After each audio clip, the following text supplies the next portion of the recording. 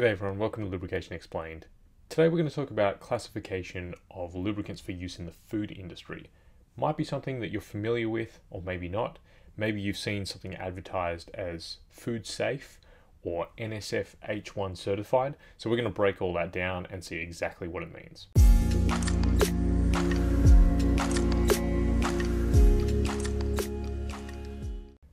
So let's start with food industry classifications.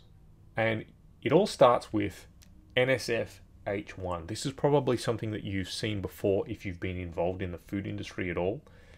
If you haven't, we're going to talk about how we got to this place where certain products are NSF H1 registered. We require a little bit of a history lesson. So we're going to go through where all these different regulations come from. And if you cast your mind into the distant past, you've got to think most people were involved in agriculture. There was just so much energy and it was so labor intensive that most people had exposure to it.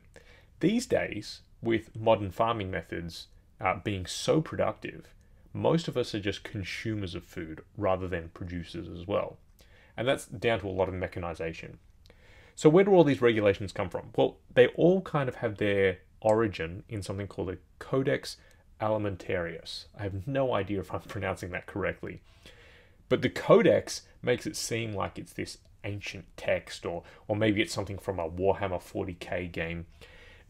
The reality is it actually comes from the 60s, I think, with the World Health Organization. It's often a bit of a risk to talk about the WHO, particularly in a time like this. They are no stranger to controversy. But they wrote the Codex Alimentarius for a specific purpose. It was actually them and another UN organization to promote the coordination of food standards worldwide across international governments and non-governmental organizations.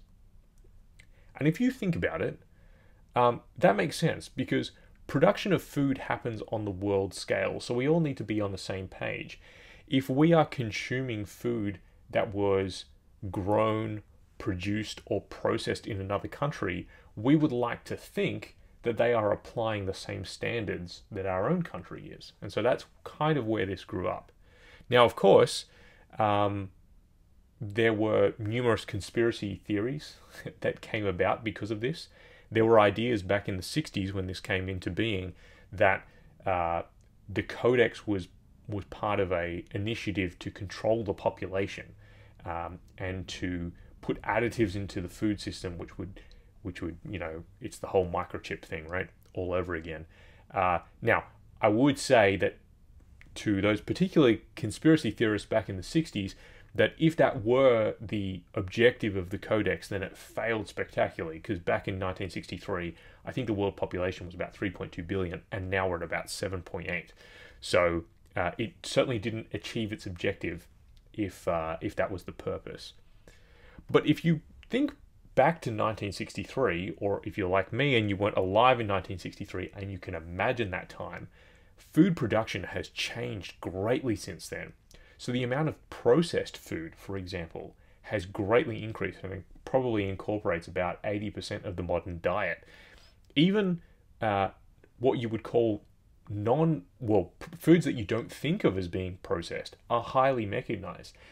Think of the dairy industry, for example. Everything from milking the cows to then processing the milk and then packaging the milk and then delivering the milk to your door, all of that is mechanized now.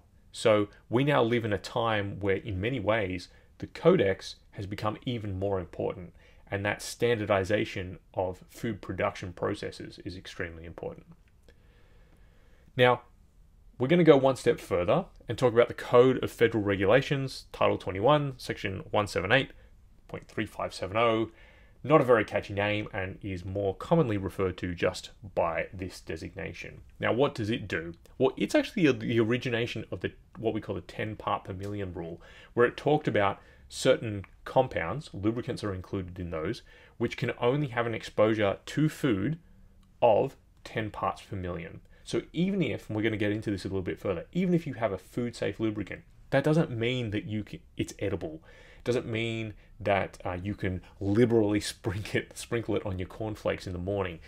You still have to minimize contamination, and so 10 parts per million has remained kind of the rule ever since.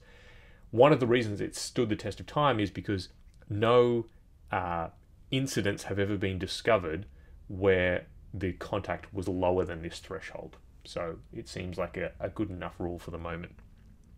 But this particular document gives guidance on specific ingredients that are approved for food contact. And it's not just lubricants. We're talking about all kinds of different chemicals and additives and things like that. And when I say additives, not lubricant additives, sort of food additives. Now, the problem with this is, with the 10 ppm rule, that this document doesn't really give guidance on how to test that or how to regulate it. So if you are at the Oreo factory and you have made 1 million Oreos, then it doesn't say, I mean, technically, one of those Oreos could be just pure lubricant, right? And there's no real good way to test for that. Similarly, every single one of the Oreos could have 10 parts per million worth of lubricant in it. And so that document doesn't really define any kind of test procedure or how to minimize contamination or anything like that. So a structure in the food industry kind of grew out of how to minimize your risk. And there is a concept in the food industry called HACCP, or Hazard Analysis and Critical Control Point. Now, if you've been in any of the other industries, it's very similar to HAZID, HAZOP. It's basically an exercise in identifying potential hazards in the manufacturing process and then trying to eliminate them where possible, right? So it's a control measure. And so we're always trying to control contamination. But HACCP is, in the food industry, predominantly focused on things like pathogens, like salmonella, for example, because they're the ones which could have the biggest consequences for the product down the line. So if there's a large-scale food contamination with salmonella, which has happened many times, then that's either going to cause a massive product recall, which has economic consequences, or in a terrible case, which you don't want to happen, it's going to cause food poisoning of people down the line and potentially deaths. So a lot of HACCP, I'm just going to call it hazard analysis from now on, is focused on specifically on pathogens in the food industry.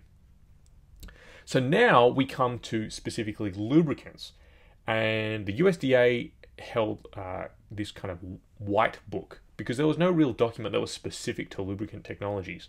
And so they had this white book which they held from, I think, 1970, where you could register lubricants which were safe, not safe for use in food, but safe for use around food, if that makes sense.